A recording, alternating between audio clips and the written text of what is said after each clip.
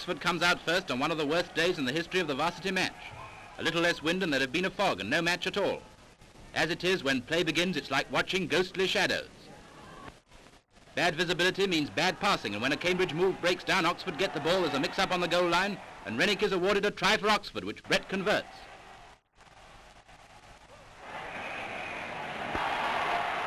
That gives Oxford a lead of 5 points, but soon Cambridge bring it down to 2, and Wilton scores a try and Forrest fails with a kick. And now watch the final run that gives Cambridge the victory. An Oxford pass breaks down, MacDonald gets the ball, and MacDonald is away with only Freaks to beat. But MacDonald is through and away down the whole length of the field in a superb run that ends in a try. Forrest again fails to convert, but as there's no further score to the end of the match, Cambridge are the winners by 6 points to 5.